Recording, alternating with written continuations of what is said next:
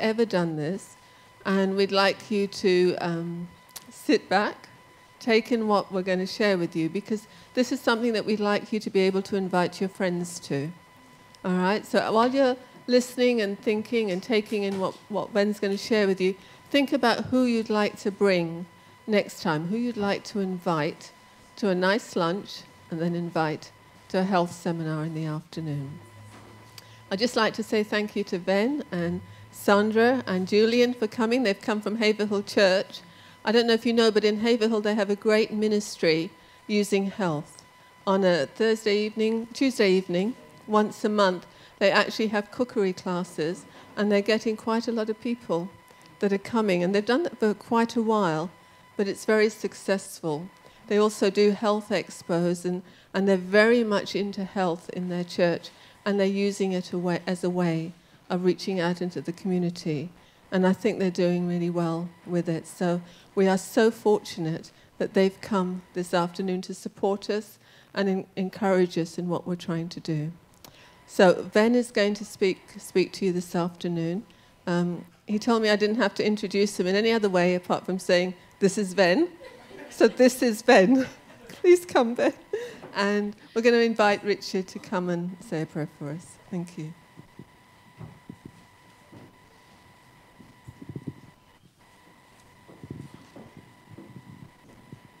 Shall we pray? We thank you, dear Father God, for the example of Jesus, who in his ministry, in his 3.5 years amongst men, went out to help and meet their needs, to bring healing, to bring hope, and to bring salvation. We thank you as we start this new project of inviting people for a lunch and a themed thing about health in the afternoon. We pray that we will venture on this with your blessing. Lead and direct as we invite fresh faces. May they respond. But this afternoon we want to say thank you to you for Ven and Sandra and their willingness to come and share their expertise and their God-given gifts with us today. Bless Ven as he presents to us now. And as we learn, may we also be willing to share. We pray in your dear name's sake. Amen. Amen. Happy Sabbath, family. Is this on? Everybody can hear me clearly? Hi, thank you. Thank you. My name is Venrease Sturlong. I'm a psychology teacher, so I really talk for a living. This message we came onto, my wife and I, Sandra, about 4 years ago. We have been sharing as much as we can and growing and sharing. I share this with my students every school that I go to. These days I do supply work. And so therefore, but it is one of those messages of health that I find that they are quite receptive to. We hopefully have been impacting lives. And I thank you for inviting us to start the program. No pressure, of course, seeing that this is the first, and hopefully people will actually return after this one. So what I want to focus on today is the psychology for success, because I think all of us has a desire to be successful. And what I'm finding is that it's not really difficult. There are certain foundational things that are there that we need to be successful. And the Bible, as well as science, science is now catching up with the Bible, which is thankfully.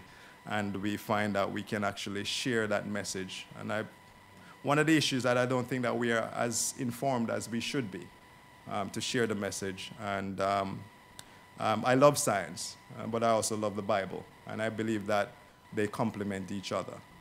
And so therefore, hopefully that I can share that kind of love and enthusiasm with you as well as you go out to minister to others, wherever you are, really.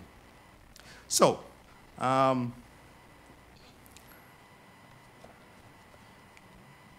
you formed my inward parts. You knitted me together in my mother's womb. I praise you, for I am fearfully and wonderfully made.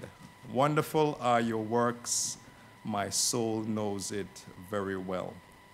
I think this quote is so relevant to what we're going to be talking about here today, but especially this particular area of my focus today, which is our brains. The human brain is simply a fascinating subject, and I've been fascinated with the mind and the brain. I will use those interchangeably as I go through today. From I was probably in high school, and probably use some of what I was using at that reading at that time in order to trick people into doing things for me. These days I don't do that, but I just share the information with them.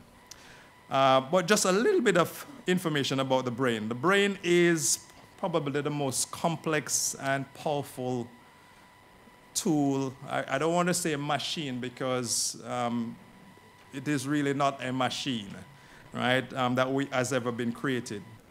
It has over 1 billion neurons and probably 1 trillion synapses in terms of connections in the brain. That is just a little gist of it there.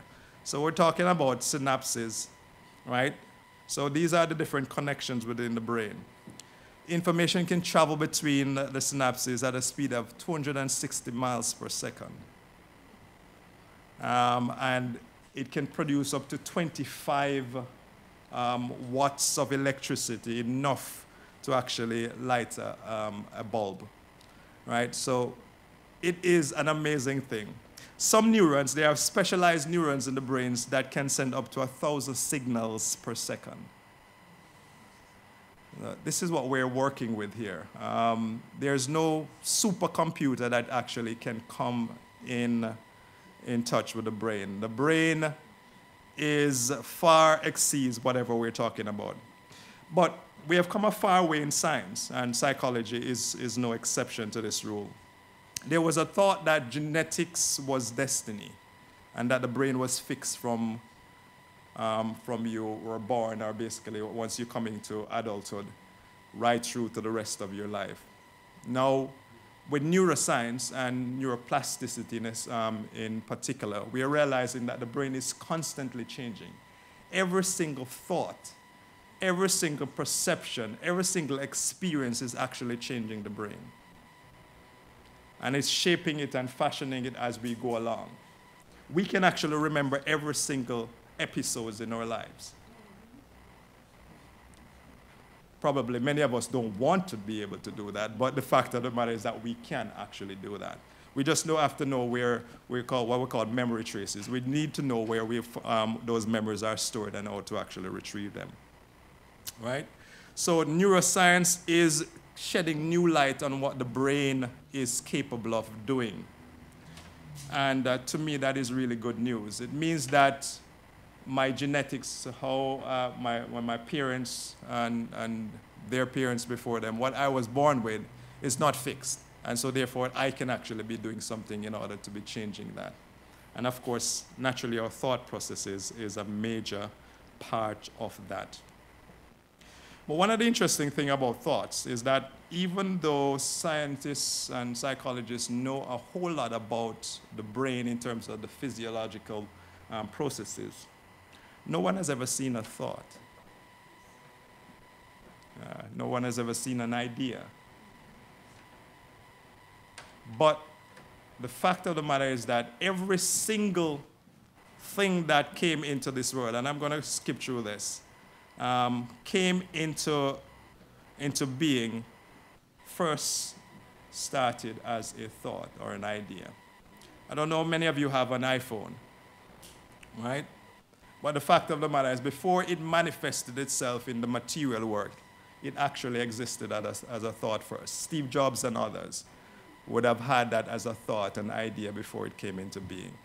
And if you look at your own lives, everything that actually manifests itself in the material world begins, first of all, in our minds. And that to me is powerful, but at the same time, it so shows us how critical it is that we need to even monitor our thoughts.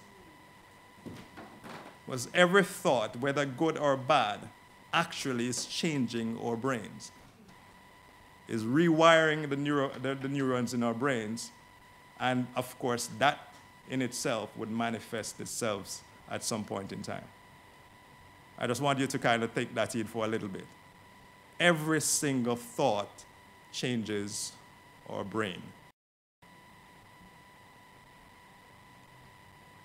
So what I want to look at today, right, and of course that's another presentation completely about thoughts and what I've been looking at. People like, I've been reading like Bruce Lipton and Mesonic, people who are doing in neuroplasticity, are having groundbreaking research where this is concerned at this point in time. But I want to focus today on the daily habits that sabotage the brain health. Because it's important that our brains remain healthy. So what are some of the things that we do day to day that actually sabotage our health? But before we do that, what is a habit? Anybody has any thought? What's a habit?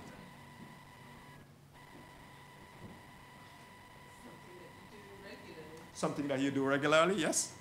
Any other thought?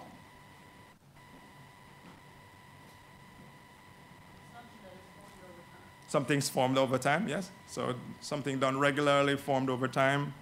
Almost sometimes involuntarily. Almost involuntarily. So that's very good. Any other thoughts? And all of those would be correct, right? If you look at the Merriam-Webster Online Dictionary, it defines habit as an acquired mode of behavior that has become nearly or completely involuntary, as my brother said. The prevailing disposition or character of a person's thoughts and feelings, a settled tendency or usual manner of behavior, a behavior pattern acquired by frequent repetition or physiologic exposure. And the last one was interesting. A habit can also be an addiction. But what I want to focus on is a couple lines here. So habits are routine behaviors done on a regular basis. They are recurrent and often unconscious patterns of behavior and are acquired through frequent repetition. Many of these are unconscious as we don't even realize we are doing them. And this one was the one that kind of struck me a little bit. So we can see that habits define our character. Our thoughts and feelings and our usual behaviors, but our character. So who we are, or who we become, is what we repeatedly do. But more fundamentally, is what we repeatedly think. So, and that probably just leaves you, what are the things that we consistently thinking about? Because ultimately, those are the things that are going to be shaping not just our thoughts and our characters, but ultimately that will actually determine our destinies as well.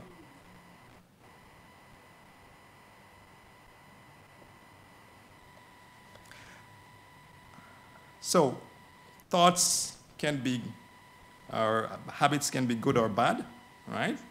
And James 1:17 says, every good gift and every perfect gift is from above, and cometh down from the Father of lights, with whom is no variableness, neither shadow of turning. So, are my bad thoughts from me? Or is it from somewhere else? Because this is saying that every good gift, so every good thought then would be from above. So where are our bad thoughts coming from? Okay, we could call it Satan, but also the fact of the matter that we are actually live sinful lives. We're in a sinful world, and so therefore there are some of those things that surround us as well. Right? So I want to look at so these habits that affect our brains, and there are some common ones. The mind and the body is connected, and the body and the mind is connected. So, some of the things that we possibly do unconsciously as a habit that actually affects our brains. And I'm sure that none of you are guilty of any of these above here. So, right?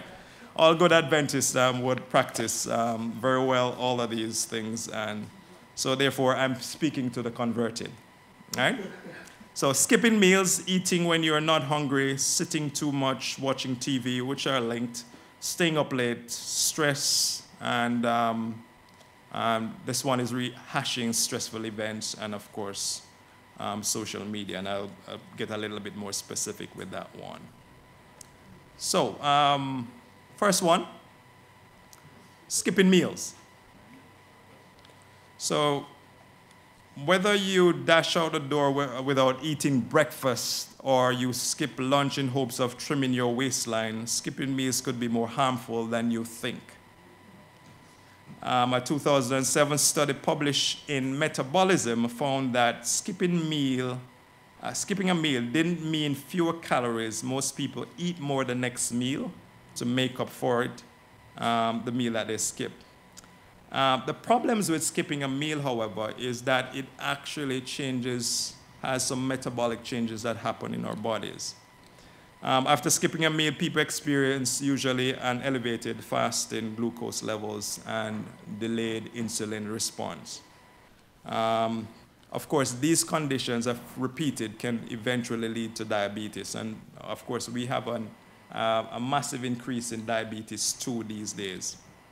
Another study says that it also causes increased cortisol levels. And cortisol, we're going to look at a little later as well, has to do with our stress levels. So in order for the body to produce the type of energy that the brain still needs to function, it goes into a kind of a survival mode.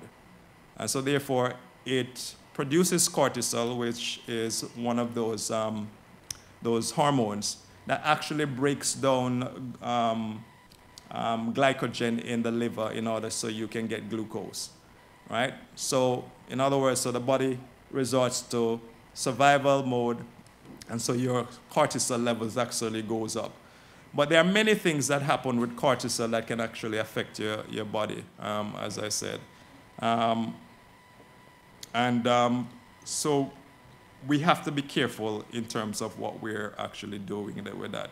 High cortisol levels leads to digestion problems. It leads to naturally higher increased heartbeat, heart rate, all of the different things that are actually associated with a stress response. Of course, this is happening at a cellular level, and so therefore many times we are not aware of it, right? And of course, naturally those over time, it plays on our body. I'm going to go through quickly the things, and then of course, I'm giving you the bad first, and then I finish with the good. All right, so the next one would be, which is connected to before, eating when you are not hungry. Now, we have a culture here, I mean, and it's only when I came to the UK, I've been here 6 years now, probably too long. And I found that going into, I teach, as I said, and so therefore there's always snacks. What do you call them in the workplace? There's an area, a cake island, right? Right. So there's always something there, and of course, for the persons who might be struggling with control, self-control, then it's always going to be a difficulty because you have to be passing these cake islands and going to and fro in order to get that, right? That doesn't help. So naturally, it leads us to snacking. Right? So of course, there's also emotional eating, nighttime eating. If we're staying up late, then naturally we're going to snack on things. If we go to certain social events, we might eat a little bit more than we normally do because it is there. But the fact of the matter is that consuming extra calories may cause you to become overweight, and we know that.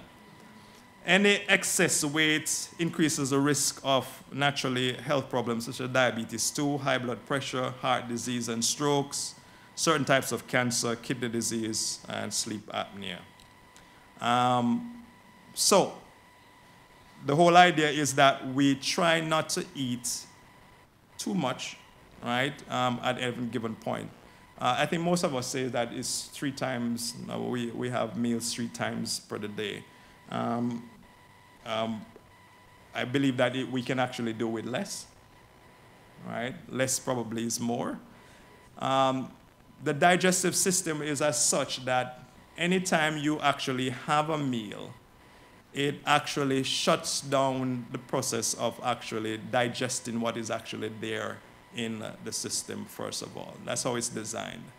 So in other words, if I have a meal now, and I'm going to eat something in the next 2 hours, right?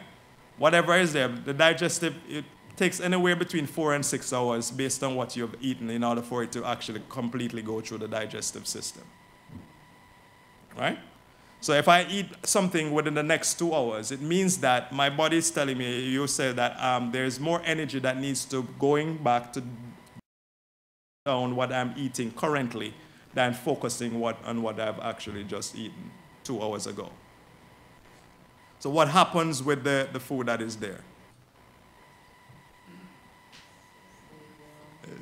It stays there, right? Right? It stays there, it putrefies over a period of time, right? Of course, naturally, some of those things that don't break down readily, if we're having meat and stuff like that, then naturally that takes even longer to break down. So in other words, it sits there in our intestines for a very long time, right? It breaks down naturally, the bacteria and different things are coming in. I'm not trying to scare you, I'm just kind of informing you in terms of what is happening. All right, so eating between meals. Third one is sitting too much. A sedentary lifestyle has been shown by a compendium of studies done published in 2012 that sitting for long periods, and that's probably anything over half an hour with each sitting, exposes us to the risk of obesity, type 2 diabetes, as well as cardiovascular disease as well, right? Now, of course, we live in modernity, forces us to do that. Most of our jobs, we have to sit in order to do it, right? And I think probably that is one of the things that's causing a lot of problems with us these days. So spending too much time in the office chair may also be bad for your mental health, right? Our lunch times probably would be much more useful if we are actually spending a little time walking after we've eaten.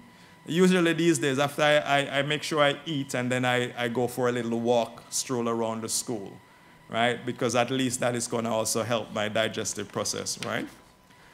Studies show people who sit too much are at higher risk of depression. Just recently, for the past 2 years actually, Alzheimer's and dementia has risen to be the #1 killers of UK citizens. Currently, mental health issues account for 1 in 4 UK citizens and 1 in 3 teenage adolescents. So that we have actually a mental health issue crisis on our hands. And I think largely that has to do with our lifestyle. Largely it has to do with our lifestyle.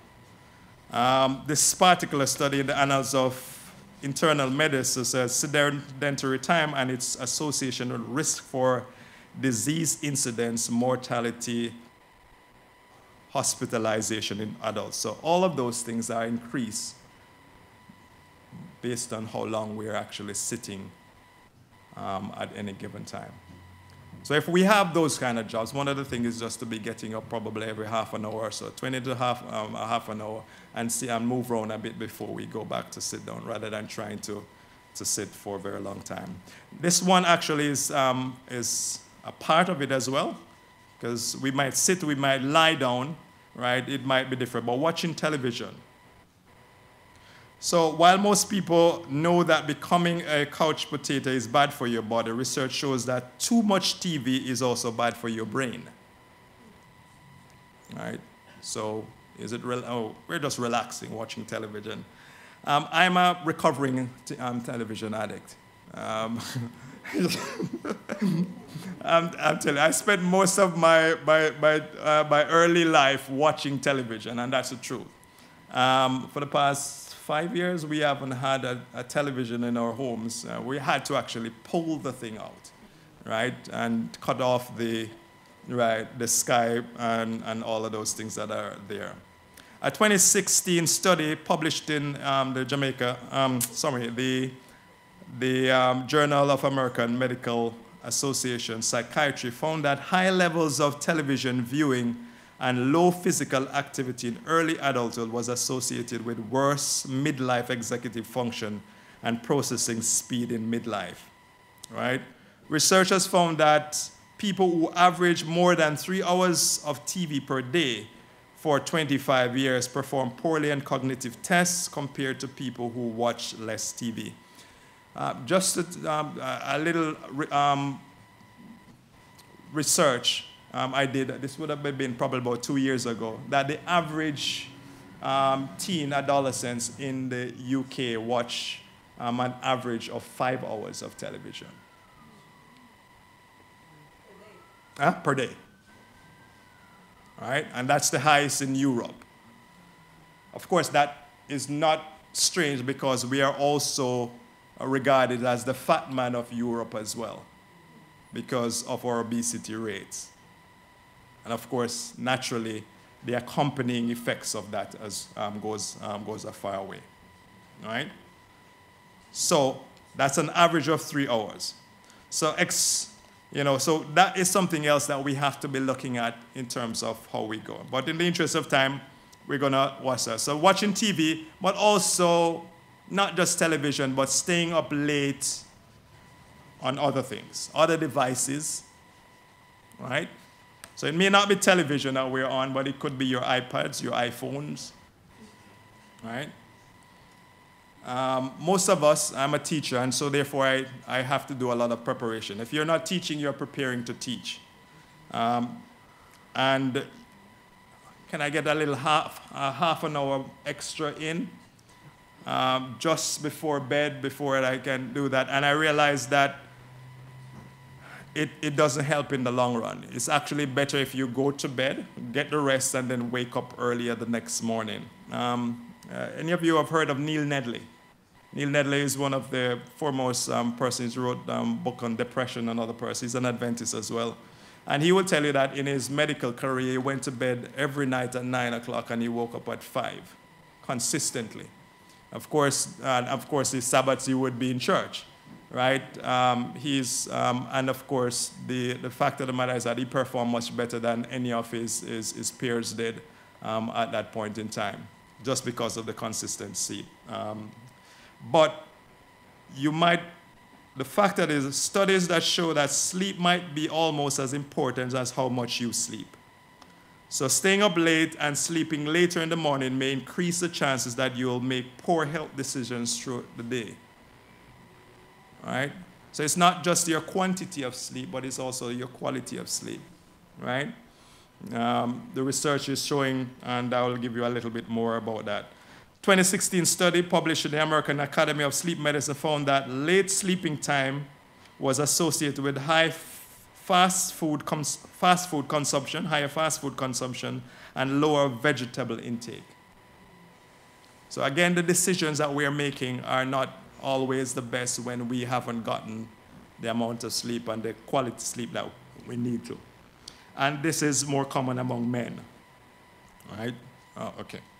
In addition, people who went to bed later and slept later were less likely to get physical activity, and that just goes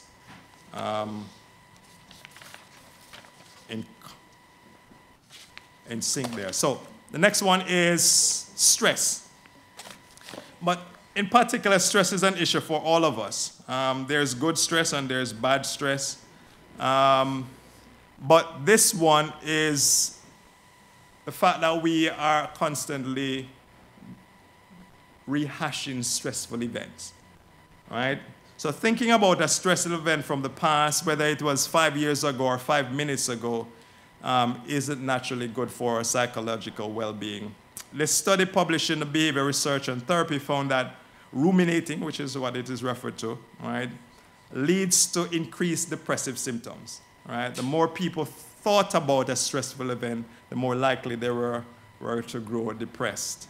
Researchers found that decreasing rumination helped alleviate depressive moods. Right? So less time thinking about what you could have done or what you should have done and focusing on what you can actually do, right, in terms of the stress. As I said before, cortisol levels, adrenaline, or what you call epinephrine, noradrenaline or norepinephrine are poured into our bodies, increase heart rate, increase blood pressure, increase, just everything basically, but also affects some of our bodily organs. One of the major things, however, that stressful events do to us, which I believe that we may be aware of, is that it actually compromises our immune system. So at a time like this, when the weather is up and down, if we are stressed, it is more likely that we are going to actually contract some of these viruses that are going around, because our systems are compromised because of the high stress, right? And it's just physiological. Once the stress hormones go there, then they want all of the energy to be going to your fight or flight response.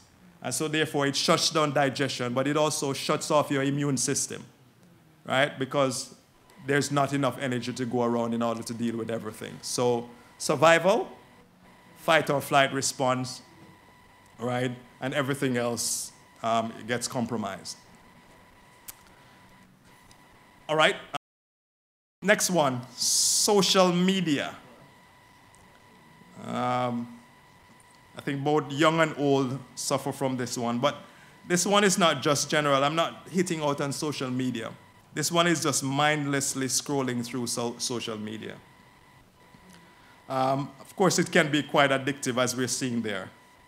So whether you're scrolling through Facebook or enjoying playing on Pinterest, spending time on social media may be bad for your mental health.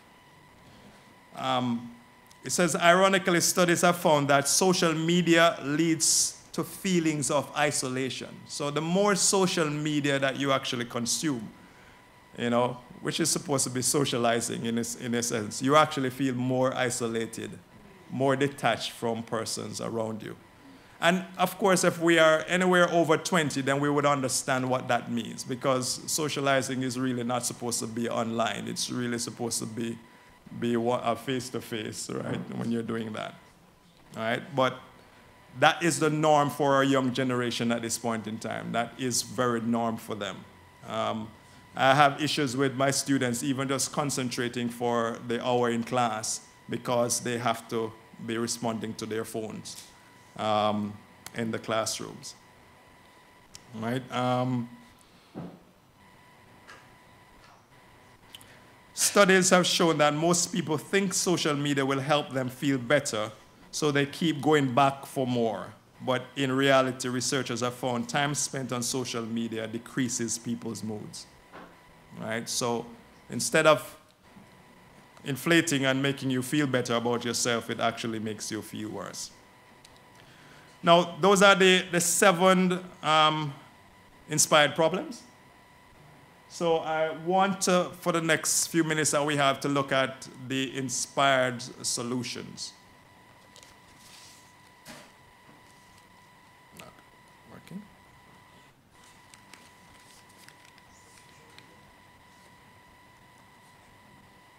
Not quite sure what's stuck. All right, there we go. So the first one is nutrition. All right, what we want to talk about. So a healthy brain requires a healthy, well-nourished body. Research points towards a whole food, plant-based diet of mostly naturally plants, vegetables, and legumes, olive oil, and nuts as optimal nourishment for your brain health. Right? Make time for meals and stick to a healthy diet. Eating at regular intervals, and I just think I'm going to be just putting those two together. So both skipping meals and as well as eating between meals. So eating at regular intervals can help you stay energized and focused throughout the day, while also helping you to maintain a healthy body weight. So the reason why a whole food plant-based diet is better for us is because of how especially the glucose in the food is released in the body. If you have any of your snacks, whether it's your drinks or your high sugar drinks or snacks, then it is actually releasing the sugar too fast for your brain. So what happens is that the brain will spike. So the sugar levels spike in the brain, and then of course after a while it flattens, right? But the whole foods, they are designed and packaged in such a way that the glucose is released over time, right? In intervals, and naturally you will last longer with those because of the mere fact that it is released less time. So one way of actually just trying to look at our weight issues, if we have any of those, or looking at that, is just cutting back on our white flour, right? So things like your white rice, your white pastas, your white potatoes, flour. Potatoes are not bad. They're actually better than the others, right? Right? So all of those would be good in terms of cutting back on. And just not cutting back, I should say replacing them with the whole wheat ones, right? Now it takes a longer time to prepare. Thank you. It takes a longer time to prepare, but we found that, and my wife can help you with some of the recipes for doing that.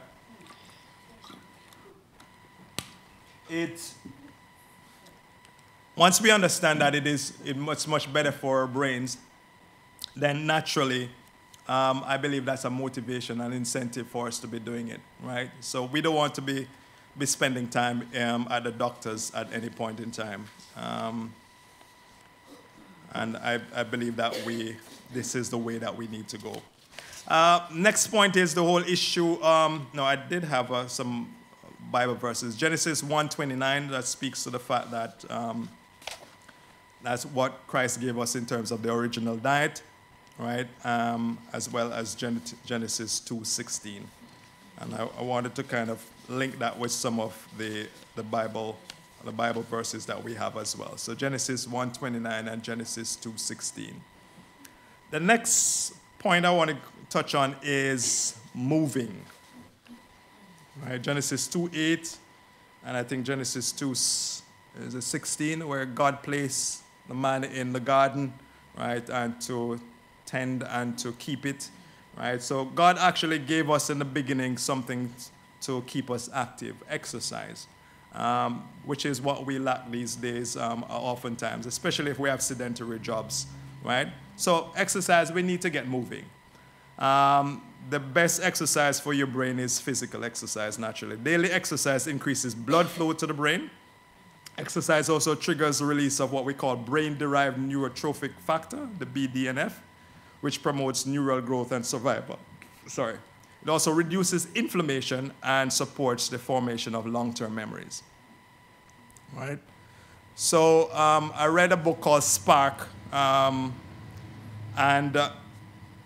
what the doctor in that was saying is that the exercise is actually more for our brains than for our bodies. So it's really not just about keeping your bodies fit, but actually keeping your brains fit, right? Exercise also reduces the risk of dementia and other chronic lifestyle disease. It acts as an antidepressant and regulates mood. So antidepressants are there, and a number of persons like to pop pills. But actually, if you exercise, it has actually been shown in research to actually reduce it and be far more effective than actually going on your antidepressants. right? So naturally it regulates the blood and everything that's going to your brain. So get at least 1 hour of vigorous activity each day. If we can't do that, the minimum per week that is recommended is between probably 90 and 150 minutes per week of exercise. All right?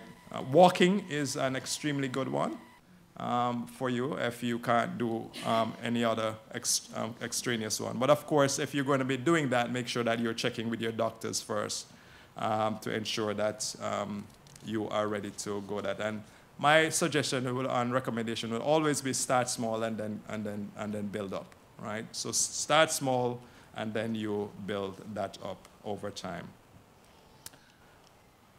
The other one that speaks to the whole idea of staying up late is sleep. Now, sleep is one of those things that we overlook and simply we don't recognize as being very important in our lives, right? But a good sleep is now seen as probably so fundamental because anything that we're going to be learning needs to be consolidated in our brains at that night. If we're not getting the sleep, it simply means that we will not remember much of what we're learning any given day. That's the time when the neurons are actually formulating themselves during restful sleep, right?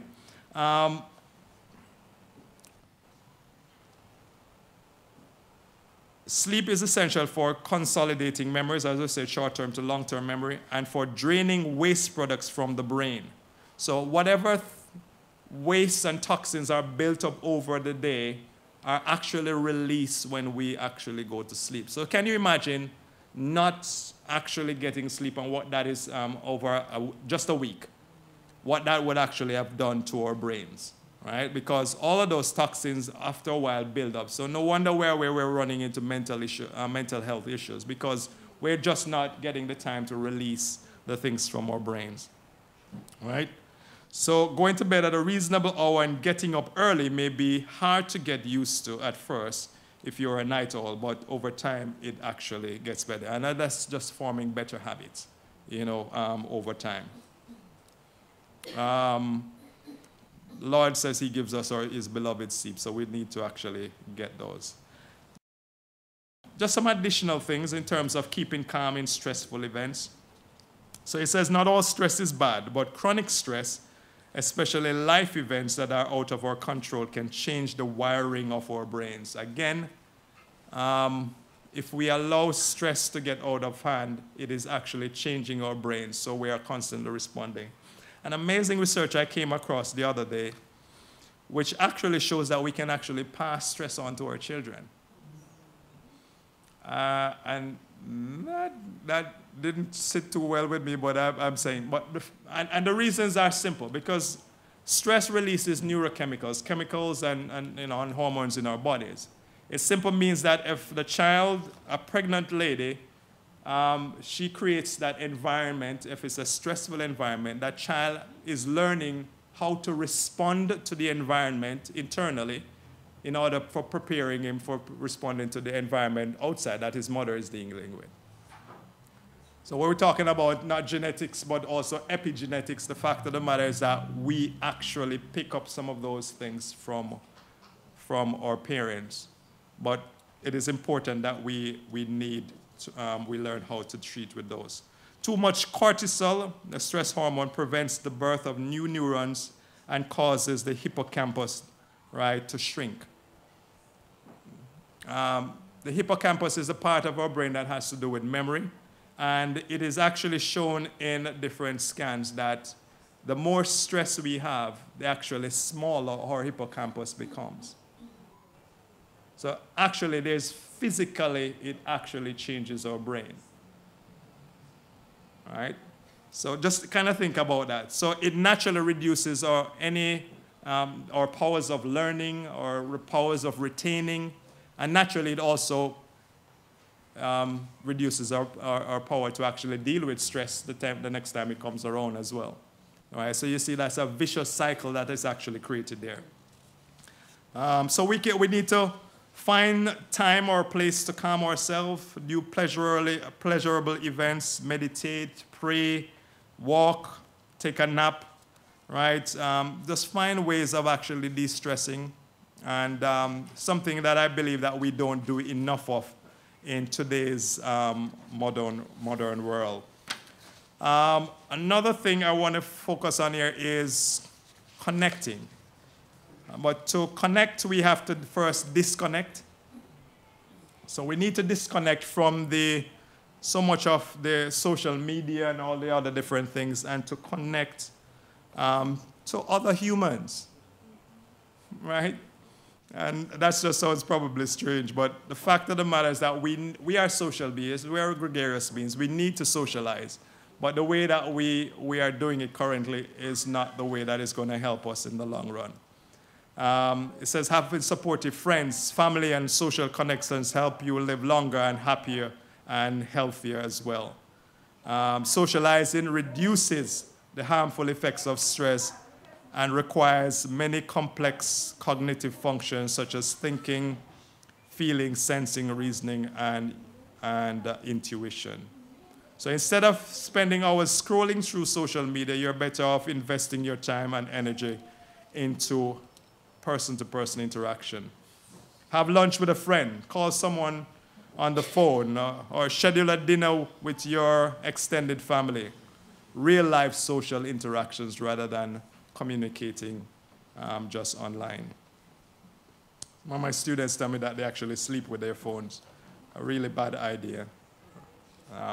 Not just the fact that the radiation levels, but the fact of the matter is you may not actually go to sleep during that period of time.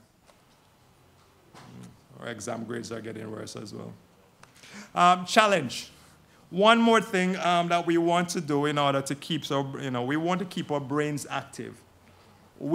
As I said, we get into habits and we do those things because it naturally comes very natural to us after a while. Repetition, we get into habits. But if every now and then we do something different, one of those things is actually learning new things. So if books is an amazing thing. We don't read many books these days.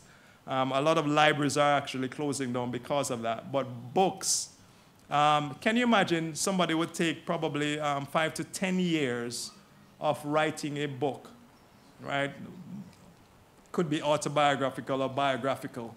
And within a month or two, you can actually download 10 years of information into your brain. Just imagine the kind of expertise that if you're reading at least a book a month, what that would actually be doing to us. It's an amazing thing. It's something that I'm challenging myself with at this point in time, to read a book, at least a book a month, on an area that we are interested in. And if we can actually get that going, it would be a major change. So challenging our brains, doing different things, even physically. They have something that they call neurobics. Neurobics is really about just changing how we do patterns of things. Like we brush our teeth based on with the hand that we normally use. So whether you're right hand or left hand, we use that hand. But just using the next hand to brush your teeth sometimes in the mornings, right, actually makes a difference to the brain. It actually is igniting different neurons in the brain. Puzzles, different things that we can actually do from time to time. Just changing a routine makes a difference to how the brain actually functions and how it rewires itself. All right, so constantly challenging the brain. The brain won't explode. Right? It actually is designed for challenge, and we don't do that enough.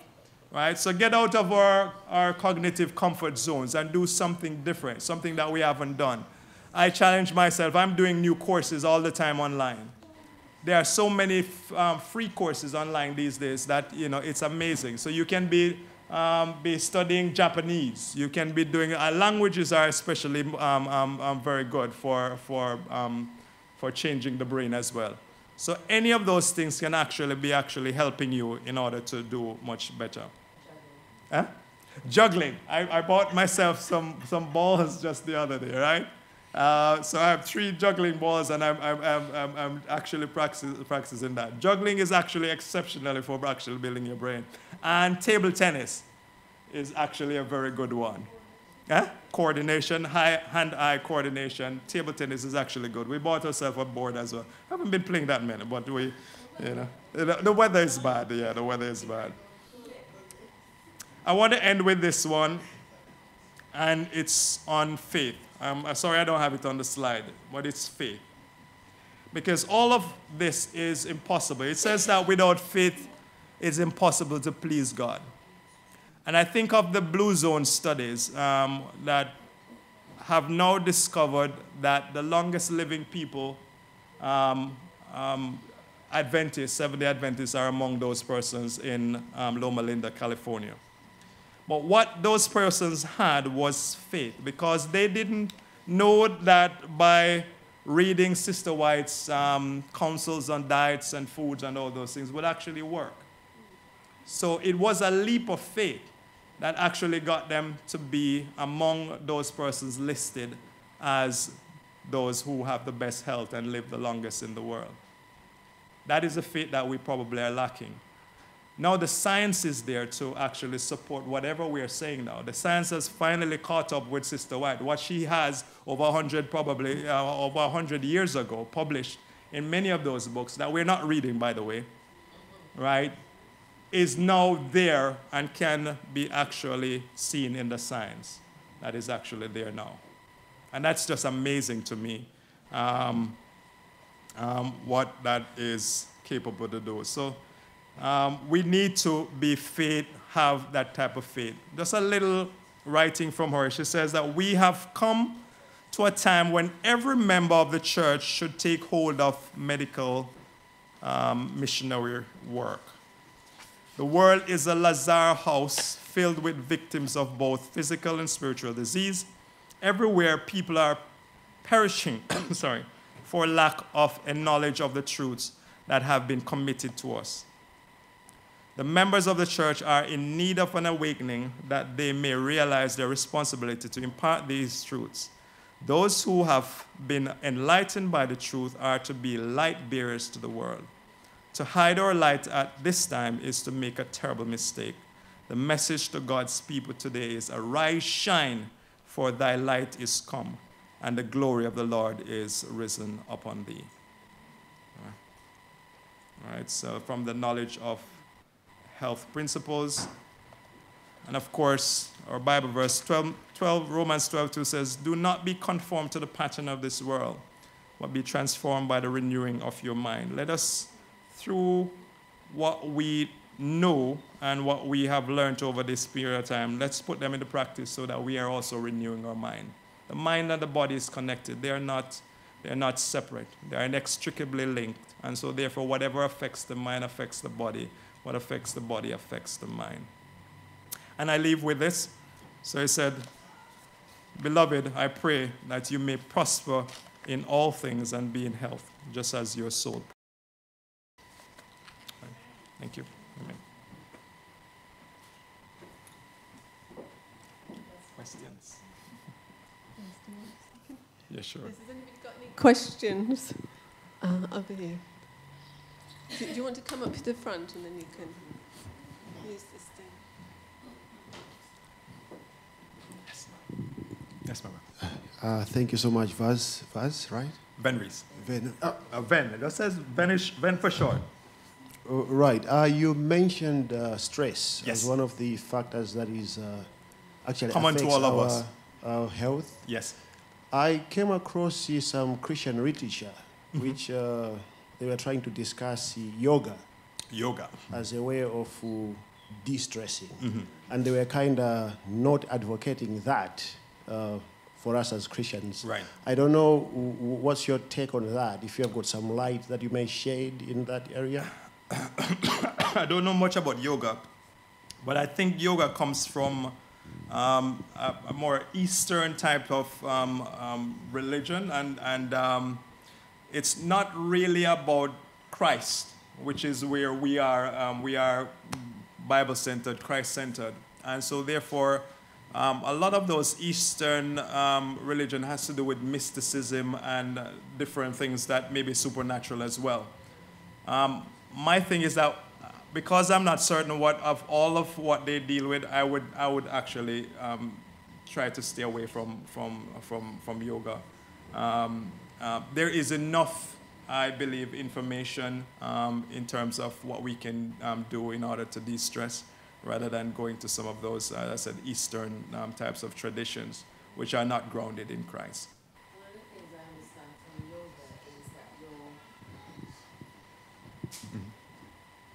One of the things I understand from yoga is it's about the meditating. Right. And when you're meditating, you're emptying yourself. Right. And that's the risk. You run a risk. Once you're emptying yourself, Right.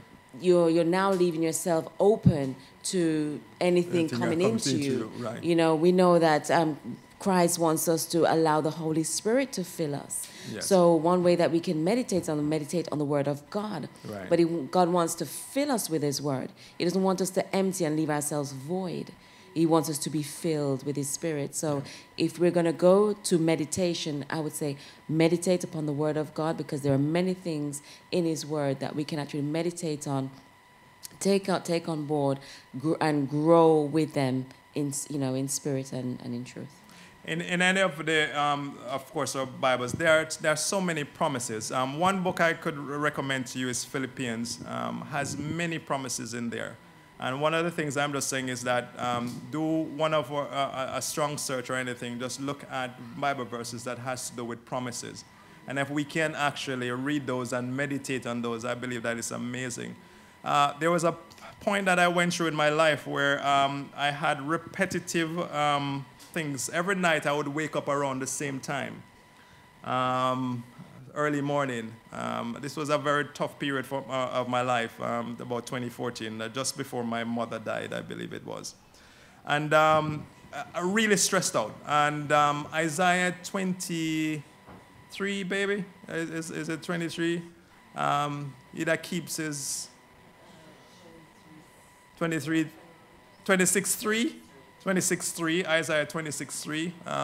He that keeps his eyes on Christ will remain in perfect peace. I think that's the gist of it. And that was one of the books that I kept reading over and just kind of focusing on for a period of time. And eventually that actually went, the stresses of that time went from me. And but as I said, just meditating on the promises of Christ, rather than on some of those different types of things. There are many of them that they have all these there about yoga and other things. But as I said, I would be very careful to actually go for those. Any other questions, please?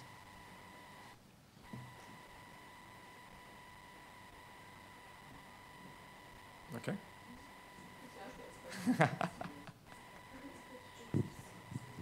Yeah, only one. You were saying about reading, Ben. Yes. Does it make a difference if you're reading it on paper or on the iPad? It does. As I say, I'm a psychology student, and one of the things that you learn is that the mere fact that if you have a book, you are actually building many memory traces on several levels. So, for one, you have the book, the physical book, you're feeling it, you're touching it. Right? So that's one memory trace, and of course it's actually stored at different parts in your brain. So the kinesthetic aspect of it, your touch. You can also smell it. So olfactory levels, when you turn the pages, you're hearing it, auditory. Visual, you're also seeing it.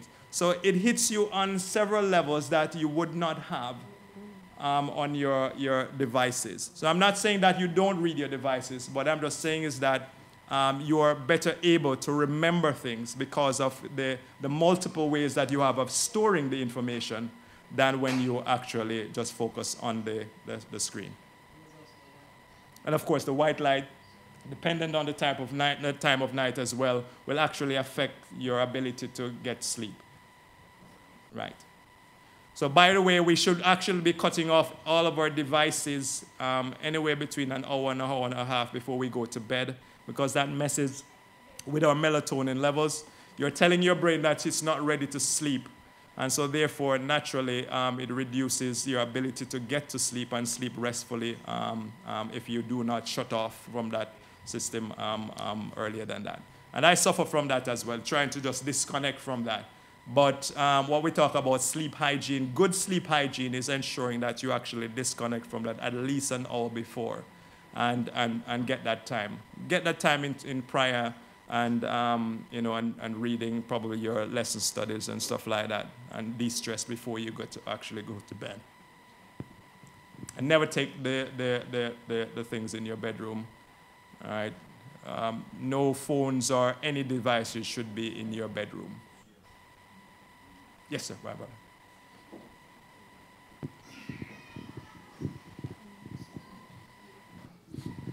Yes, good afternoon. I'm glad that you touched on the addictiveness of the device, because that is linked to one of the number one cause of suicide amongst young people. Yes, yes. Is that attachment to the devices. And also we have done studies where we found that the device, the attachment to your device has the same effect as a person who's taking cocaine. Yes. When with their withdrawal symptoms and stuff, it's the same pattern that is shown as to people with their devices. So. Your iPhones, if you have iPhones, the iPhone was actually designed to be addictive. Right? I don't remember the name of one of the co-founders of it with Steve Jobs. He was saying that they need to be doing something in order to do it, because the same parts, they have done research on persons with iPhones, and it says that the same part of the brain that is ignited when you're in love with someone, a person, is the same part that is actually lit up with your iPhones when you use that. So in other words, your people are actually in love with their iPhones. That's how crazy it gets. Right? So the same areas. When you say iPhone, do you mean smartphone or no, the proper brand? iPhone. When you say iPhone, you mean iPhone, the brand. The brand, right? Or you mean smartphone. No, I mean that. Is it? Yeah, I mean the iPhone, the actual device. The itself. Apple. Yeah. Okay. That's the one, right? I know there may be others that are there, but that one I know, it was said that it was actually designed that way. So naturally, you get the same kind of dopamine hits, right? And dopamine becomes an addictive substance. So naturally, you go back for more of that dopamine hit that triggers your reward centers in your brain.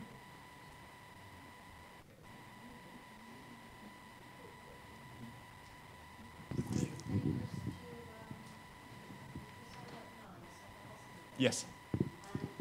My iPhone, not on my bed, but on my little bedside table, because it has my alarm. Right. So it's dangerous to have it with you then, to have it there. It is dangerous because naturally there is also radiation that actually comes from those phones. Oh, I'll get my husband to wake me up, because he wakes my son up and us on Sabbath. So, I'm sure that's a better thing in any case, right? You know, yeah. So we have to be careful with those radiation levels. And no, there you go. There you go. Yeah, you can still hear it. You can still hear it. Yeah. So that you can put it on airplane mode. You don't get the radium. Right. The alarm clock would probably a better thing in order to get that, though. Right. They're very cheap these days. Right. Is that we want the phones to do everything for us these days? I mean, it's a alarm clock. It's a radio, it's everything these days. But yes, my brother. The issue of staying up late. So yes. Not that I don't refute anything that you're saying, but for me, and many people like me, I don't have a choice often whether or not I stay up late just because of the nature of my job. Sure. But I do, however, notice when I work a certain shift that biologically I am just a mess. Yes. What is it about the time of day that you sleep or don't sleep versus, because I can still get the same amount of hours of sleep. Right. But it's not the same. It's not the same that type of sleep for some reason. I think it has to do with the body is designed a particular way, and I use the word design there because your circadian rhythms. I know there are people who work on shift, but the body is designed to actually operate on a certain type of rhythm. Right? We make adjustments and adaptations as human beings, but that's not how the body was. And so therefore, anything that is outside of what it normally does, right, then naturally is going to affect how it responds and how it functions as its peak. All right? So as I said, we are able to adapt to certain things. Now, I know there are many nurses, and as I said, you're a soldier, right? And so naturally we make adaptations to that, but that it would not be the ideal for the body to do. And they're saying that anywhere between, 9 o'clock and 10 o'clock at night is probably the optimum, the time that you want to go to your bed.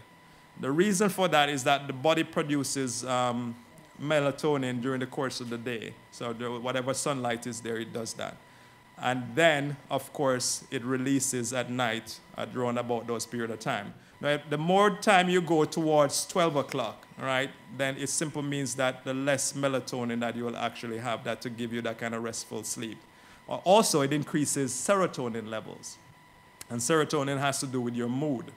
And so therefore, because of the less melatonin and the increased serotonin, that's why people have terrible moods sometimes in the following day or when they wake up at a certain point in time, even though you might sleep longer. You go to bed, you sleep longer, but it doesn't help because you are not actually maximizing those melatonin and reducing those serotonin levels. Yes?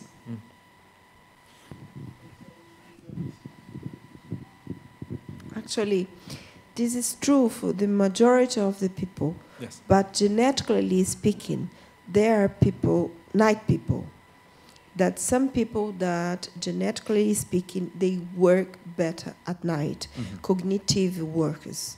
Okay. Actually, so I am one of them.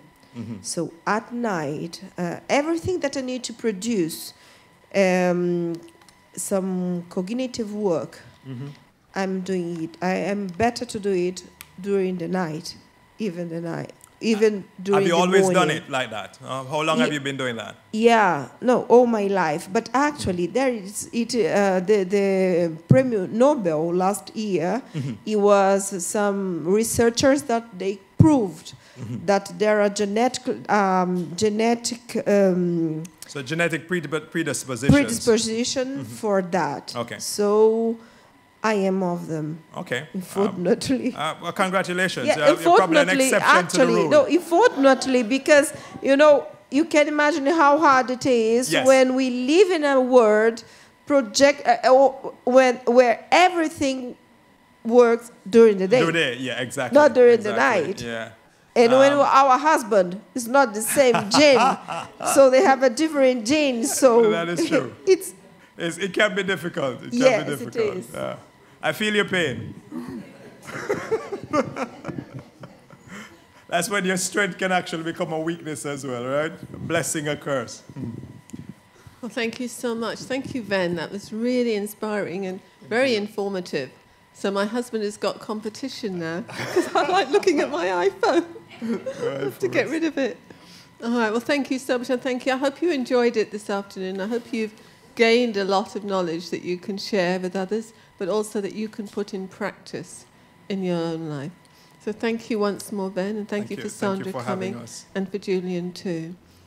We'd just like to have a special prayer for y'all from Haverhill for the ministry that y'all are doing there. So I wonder if the three of you would just like to come and stand here, and I've asked Lambani if he would come and pray for y'all, because I know that you've worked to a certain level and you really want to get over that level and get those people coming into the church. So we just want to have a prayer for you. Richard, would you just like to come up as well?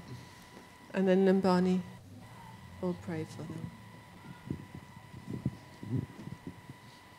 This will be our final closing prayer. So if we could stand, please, if you don't mind. Thank you. Let us pray. Our kind and loving Father, we thank you so much, Lord, for the wonderful Sabbath day that we have had. Thank you, Lord, for being with us since morning to this time. And in a special way, Lord, we would like to thank you so much for the session that we have just had now. Lord, there are so many things that we have learned.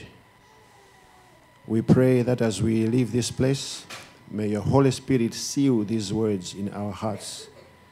And may you help us to put all these things that we have learned in practice. Lord, we know that on our own, even though we may be willing to do these things, but we cannot without your help. Lord, we pray that you help us. Hold our hands and walk with us. Give us the strength so that we are able to take the next step. In a special way, Father, I would like to pray for our brother and his family and the friend who has come. Lord, you know the ministry that they have engaged in.